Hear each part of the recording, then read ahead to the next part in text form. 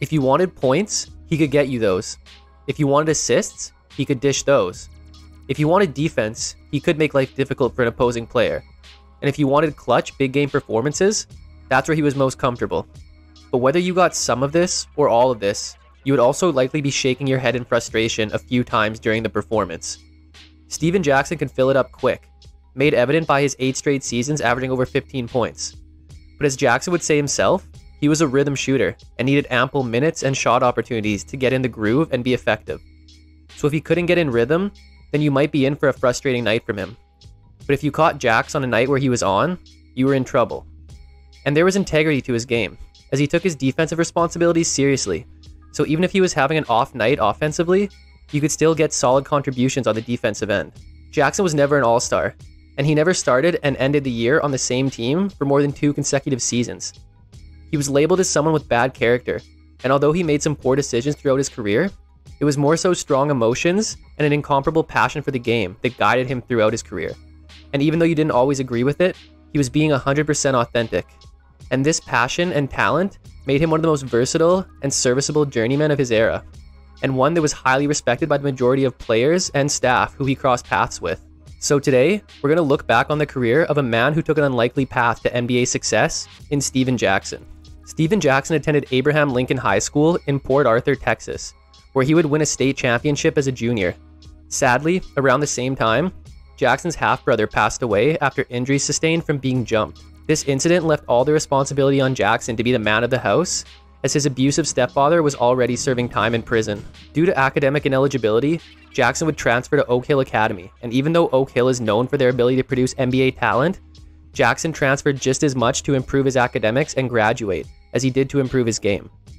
Jackson's senior year saw him average about 17 points and 6.5 rebounds per game, as he was voted a 1996 McDonald's All-American, joining future NBA stars such as Mike Bibby, Rip Hamilton, Jermaine O'Neal, and Kobe Bryant. Jackson would show his ability, as he would be tied with Winfred Walton for leading scorer in the game, as he finished with 21 points. Additionally, Jackson had committed to Arizona during the season, as him and Mike Bibby were slated to join future NBAers like Jason Terry and Michael Dickerson on the Wildcats. However, even though Jackson had graduated Oak Hill, his low ACT and SAT scores made him academically ineligible to play for Arizona. Jackson would attend Butler County Community College for a semester, but wouldn't even play basketball while there. Jackson's basketball dreams were quickly dissolving, but luckily, Viriginia Bibby, the mother of Mike Bibby, brought him to the Phoenix Suns tryouts prior to the '97 NBA draft, where Jackson held his own and then some, as on ESPN's The Jump, Jackson would say that he served up Cedric Ceballos during these tryouts. Jackson's performance paid off, as according to him, Brian Colangelo and Danny Ainge told him that they would pick him with their single draft pick in the '97 draft. And they did, as Jackson was selected in the second round, 43rd overall. And although he was cut by the Suns on October 30th, they still had guaranteed him $250,000, which allowed him to continue pursuing basketball in other leagues before making his way back to the NBA. And even though he was cut, Jackson would later report that he didn't have the discipline or the focus to be in the NBA at such a young age when the Suns drafted him anyway. So, for the next 3 seasons, Jackson found himself bouncing around leagues, as he had multiple stints in the Continental Basketball Association and would also play in the Dominican Republic, Venezuela, and Australia's NBL, while also trying out for NBA teams. Jackson's journey eventually found him back in the NBA as he signed with the Nets to begin the 01 season. And now his rookie year would be 4 seasons after he was drafted. Jackson's chances of staying in the NBA were still quite low, as he was just signed as roster filler initially. But injuries to Kendall Gill and Keith Van Horn allowed him to see action in 77 games and start 40 of them. However, the Nets struggled and finished the season 26-56 and missed the playoffs.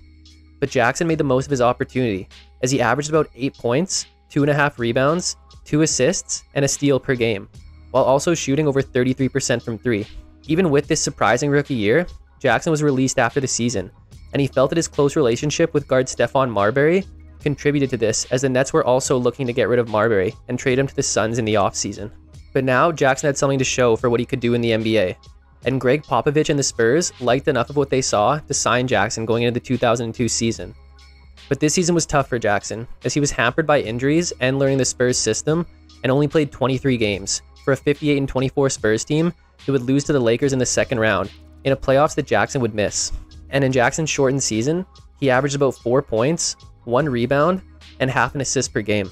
2003 would be Jackson's coming out party, as a healthy Jackson played 80 games, starting 58 of them, for a Spurs team led by Tim Duncan, Tony Parker, and their franchise legend David Robinson, who was playing his final season, as well as a rookie Manu GInobili coming off the bench. Jackson was a great two-way player this season, as on top of being third on the team in scoring behind Duncan and Parker, he was first in steals per game as well. But the playoffs is where Jackson would make his mark. The Spurs beat the Suns in round 1 as Jackson averaged over 16 points in this series. Round 2 versus the Lakers saw Jackson's contributions take a big hit, as he averaged just 8 per game. But then in the Western Conference Finals versus Dallas, Jackson again averaged over 16 points, while shooting nearly 50% from the field and 34% from 3. This series included Jackson leading all scorers with 24 points and going 5 of 7 from 3 in a series-clinching Game 6 win, one of the first times Jackson would show he is not afraid of the big moment. The finals pitted Jackson against his old team, as the Spurs beat the Nets in 6 games. Jackson didn't quite have his Western Conference Finals performance, but he still put up over 10 points per game, including an 18-point Game 3 where he made some big shots down the stretch. So, after just 3 years in the league, Jackson was a champion and had played a crucial role on this title run. And for the regular season, Jackson averaged about 12 points, 3.5 rebounds, and 2.5 assists per game. He would also shoot a career-high 43.5% from the field. According to an 2003 New York Times article, Popovich said that the Spurs were going to offer Jackson a healthy long-term extension. And they did offer him an extension, but it wasn't as healthy as Jackson was expecting. So he turned it down and tested the market. Jackson really wanted to sign with Indiana, but the Pacers didn't have the cap space to sign him this offseason. And it was looking like Jackson made a mistake in turning down the Spurs offer, as he ended up betting on himself and signing a 1-year, $1.1 million deal with Atlanta going into the 2004 season. Atlanta was coming off a disappointing 35-47 season after rolling out a trio of Sharif Abdur-Rahim, Glenn Robinson, and Jason Terry. But the Hawks traded Robinson to Philly, and Jackson took his place. And although the Hawks were bad, finishing 28-54, Jackson had his best season as a pro up to that point, as he would finish second on the team in scoring and scored a then career-high 42 points against the Wizards on March 12th. He would also have a career-high 6 steals versus Philly on April 6th. Abdur-Rahim would also be included in a trade for Rasheed Wallace mid-season, but Wallace would only play a single game for the Hawks, which was a loss to the Nets, where Jackson scored a game-high 25. For the regular season, Jackson averaged about 18 points, 4.5 rebounds, and 3 assists, while also leading the team with 1.8 steals per game. Jackson's gamble would pay off, as in the offseason he would end up where he wanted to be all along, as a sign-and trade landed him in Indiana with a new 6-year, $38 million contract. Going into the 2005 season, Jackson joined an already stacked Pacers team with guys like Jermaine O'Neal, Ron Artest, and Reggie Miller. The Pacers were coming off a 61-21 season that ended in a loss to the Pistons in the Eastern Conference Finals, but the addition of Jackson seemed like the missing piece. And that's exactly how it looked, as the Pacers started the year 6-2 and were cruising to their 7th win on a November 19th game versus Detroit in Detroit. But then, the Malice at the Palace occurred, with under a minute left in a Pacers blowout. And as Jackson explained it on the Rich Eisen show, he was new and unaware of how serious the rivalry between the two teams was. So, late game, Ron Artest decided to foul Ben Wallace hard to get him back for a foul from the previous year's playoffs. Wallace retaliated by pushing Artest hard, and tempers flared. But things were starting to calm down, as Artest was laying on the scorer's table. But then he was hit by a drink thrown by a fan and went straight into the stands, where pandemonium ensued. But look who's right behind him going into the stands. Yep, Jackson would say that he sees his NBA teammates as his family, as he spends more time with them than his own family. So when Artest started fighting, he had his back without hesitation. And Jackson would do some damage in the stands before getting pulled out and the team finally getting to the locker room. For his role in the brawl, Jackson was suspended 30 games without pay. Additionally, O'Neal was suspended 15 games, and Artest was suspended for the remainder of the season and playoffs. So the Pacers' season trajectory was now completely changed. They were still a good team, but the games missed by Jackson and O'Neal affected their overall record, and they finished just 44-38. They would beat the Celtics in round 1, where Jackson would lead the Pacers with almost 19 points per game. But they would lose to the Pistons in round 2, in a series where Jackson shot under 33% from the field and under 19% from 3. But even without Artest and poor shooting performances from O'Neal and Jackson, the Pacers still pushed the series to 6 games. And for the regular season, Jackson averaged about 18.5 points, 5 rebounds, and 2.5 assists per game. Pacers legend Reggie Miller retired after the 2005 season, Artest was reinstated, but after 16 games, he would demand a trade, which affected team chemistry and blindsided some of the Pacers players. Artest would not play for the Pacers again after his trade request, and would eventually be sent to the Kings for Peja Stojakovic on January 24th. The 06 season also saw O'Neal struggle with injury, as he played in just 51 games, making Jackson the only consistent member of the starting lineup, and Jackson would finish third on the team in scoring. But his efficiency suffered, as he shot about 41% from the field, as the Pacers finished 41-41. But he would average over 20 points per game in the month of April, while the Pacers made a successful playoff push, and would face and lose to the Nets in the first round, where Jackson's shooting woes would continue. But for the regular season, Jackson averaged about 16.5 points, 4 rebounds, and 3 assists per game.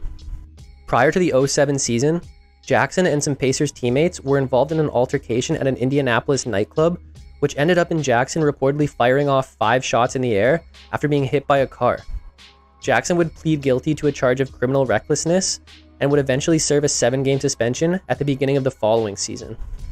But for the 2007 season, Jackson was on the Pacers to start the year, but after 37 games and his lowest scoring average since 2003, he was traded to the Golden State Warriors on January 17th, along with HArrington, as the Pacers received Troy Murphy and Mike Dunleavy in return. Jackson being shipped away was likely in large part due to the poor character reputation he was developing after the brawl and the criminal charges. But this move ended up being the best thing for Jackson and the Warriors, as Jackson and Harrington would join Baron Davis, Jason Richardson, and Monta Ellis to create a very balanced scoring attack that helped the Warriors go 23-19 and finish 42-40 to make the playoffs as an 8 seed, where they would take on the 67-15 defending Western Conference champ Dallas Mavericks. And as most people know, the We Believe Warriors, as they would come to be known, stunned the Mavericks by defeating them in 6 games, with 3 out of their 4 wins being by 12 or more points. Jackson fit well in Don Nelson's run-and-gun offense as a transition scorer and 3-point shooter, while also playing good defense. Jackson would average almost 23 points per game in this series, including his playoff career high of 33 in the series-clinching Game 6. But he would also get himself ejected from Games 2 and 5. Unfortunately, the Cinderella season would end in Round 2 versus the Jazz, and Jackson would not have the same impact as he did in Round 1, as Andre Kirilenko and Matt Harpring held him to about 16.5 points on less than 28% from the field and less than 22% from 3. But Jackson had quickly become a fan favorite, and was deemed the team's leader according to Baron Davis. And for the regular season overall, Jackson put up about 15.5 points, 3 rebounds, and 4 assists per game. The 2008 season returned mostly the same team, however one key piece was missing, as Jason Richardson had been traded to the Bobcats for the draft rights to Brandon Wright. Jackson would be named team captain prior to the start of the season, and even without Richardson, Davis, Jackson, and Ellis would make up a scoring trio that averaged about 62 points per game. However, Jackson struggled to remain efficient as he shot under 41% from the field. The Warriors played well and improved on their record of last year, but unfortunately 48-34 wouldn't be enough to make the playoffs in an incredibly competitive Western Conference where the 8-seeded Nuggets were still a 50-win team. The Warriors' 48 wins is the highest win total from a team that didn't make the playoffs. And for the regular season, Jackson would average about 20 points, 4.5 rebounds, and 4 assists per game. The 2009 season continued to see change in Golden State, as Baron Davis had signed with the Clippers in the offseason. Then, on November 21st, one of Jackson's good friends on the team was traded, when HArrington was sent to New York for Jamal Crawford. And just days before this, Jackson had signed a 3-year extension with the Warriors. Jamal Crawford fit Don Nelson's run-and-gun system well. However, Monta Ellis would play just 25 games this year, while Jackson would elect to have surgery on a lingering turf toe injury on March 31st, which would shut him down for the rest of the season. Jackson, Crawford, and Ellis still put up a lot of points as they averaged nearly 60 points combined when they were playing. But the Warriors would end the year with a 29-53 record and miss the playoffs. Jackson would have a career year in the 59 games he played, as he averaged a career high in points and assists with 20.7 points, 5.1 rebounds, and 6.5 assists per game. Jackson would also pick up 18 technicals this year in just 59 games. Jackson played in the first 9 games of the 2010 season with the Warriors, but was traded to the Bobcats on November 16th and went on to have one of his best seasons as a pro. He ended up averaging 21.1 points per game in 72 games for Charlotte, which would have been a career high for a season, but his 9 games in Golden State, averaging 16.6 points, dropped his overall average to 20.6 points. Jackson and Gerald Wallace would help the Bobcats to the best scoring defense in the league, which led to a 44-38 record and the franchise's first playoff appearance. Jackson had some big moments this season as well, such as going for a franchise record and career-high 43 points versus the Rockets on January 12th. The Bobcats would face the defending Eastern Conference champion Orlando Magic in the first round, and although they got swept, they only lost one game by double digits. Jackson shot below 36% for the series, but did lead the team in scoring at 18 points per game, including 27 points in Game 2. And for the regular season, Jackson would average about 20.5 points, 5 rebounds, and 3.5 assists per game. 2011 would be Jackson's last season that would see him as a full-time starter. Jackson recorded the first triple-double in Bobcats franchise history in a November 20th win versus Phoenix. The league was also cracking down on player behavior and reportedly sent a video to all teams which demonstrated behavior that would be grounds for a technical foul, and Jackson's actions were used a lot in this video. Nonetheless, Jackson kept racking up technical fouls as he had 16 this season. And after playing 48 games for the Bobcats, Gerald Wallace would be traded to the Blazers on February 24th for players and picks, a trade that Jackson reportedly wasn't too happy about. Jackson would go on to play 67 games for the Bobcats, again leading the team in scoring, but the Bobcats didn't have a lot of talent, and Jackson himself shot about 41%, as the team finished 34-48 and missed the playoffs. And for the regular season, Jackson averaged about 18.5 points, 4.5 rebounds, and 3.5 assists per game. Jackson would be traded to Milwaukee in the 2011 offseason as part of a 3-team deal involving the Bucks, Bobcats, and Kings. Jackson's time in Milwaukee was short-lived, as he struggled with a hamstring injury that had been lingering throughout the lockout, but he also butted heads with head coach Scott Skiles throughout his time there, and it didn't help that Jackson was putting up some of the worst numbers of his career. But on March 13th, Jackson would be traded back to the Warriors as part of the Andrew Bogut-Monta Ellis trade. But before playing a game for the Warriors, he would get traded back to another former team, as the Spurs acquired him on March 15th. Jackson would play a backup role to a young Kawhi Leonard, and he played in just 21 games for a 50-16 Spurs team who made the Western Conference Finals before losing to a young OKC Thunder team. Jackson didn't have a huge role throughout the playoffs, but he made the most of his minutes as he was uncharacteristically efficient, shooting over 53% from the field and over 60% from 3 this postseason, including 6 3-pointers in Game 6 of the Western Conference Finals. And for the regular season, Jackson would average about 10 points, 3.5 rebounds, and 2.5 assists per game. Jackson would play 55 games for the Spurs in the 2013 season, but would not finish the year with a Spurs team that finished 58-24 and made it all the way to the NBA Finals. Jackson indirectly may have forced his way out of San Antonio when he tweeted a threat at Serge Ibaka, likely after seeing Ibaka and his former Pacers teammate get into it in a game between the Lakers and the Thunder. Additionally, Jackson and Ibaka had also had their own dust-ups in the previous year's conference finals. So, about a week before the playoffs, Jackson was waived, and for his 55 games on the Spurs for the season, he averaged about 6 points, 3 rebounds, and 1.5 assists per game. Jackson would have trouble finding a new team, but would sign with the Clippers about a month and a half into the 2014 season. But he couldn't get anything going in LA, and only played in 9 games before being released less than a month after he was signed. And in these 9 games, Jackson averaged about 1.5 points, 1 rebound, and half an assist per game, in what would be his final games in the NBA. Jackson would play a bit more basketball as he spent some time in the Big 3 League after his retirement in 2015. So in his unlikely journey to the NBA, Jackson showed that his talent alone belonged in the league all along.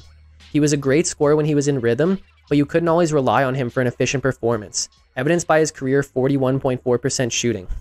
Luckily, he wasn't just a scorer, as he had good floor vision and a passing ability. But similar to his scoring, it didn't come without a price, as he could be turnover prone. But he didn't just care about his stats on the offensive side of the ball, as he played some great defense too, and appeared to take it as seriously as his offensive game most of the time. But Jackson's biggest weaknesses were his own discipline and self-control. He wore his heart on his sleeve, which you love, as his passion for the game was evident, but he would also be near the top of the league's technical foul leaderboards consistently. He unfortunately never saw himself spend too much time with one team, as he was almost always shipped away after he had overstayed his welcome or burned bridges. This led to reputations as a bad character individual, yet the players, coaches, and executives around the league had shining reviews for him. It didn't seem to be as much of an issue of character as it was just an emotional individual that gave it all to the game. His actions could probably be considered selfish or thoughtless at times, but if Tim Duncan is calling you the ultimate teammate, you can't be that bad. Steven Jackson was all about respect and loyalty. If you showed those things to him, he would show them back. But if he got any indication that you weren't respecting him or those around him, then you lost him and you probably weren't going to get him back. But that's what made Captain Jack one of a kind. And that's it for today's episode. Hope you enjoyed it and make sure to subscribe for more like this one. If you did like this video, check out this playlist for plenty more player profiles. Thanks for watching and see you next time.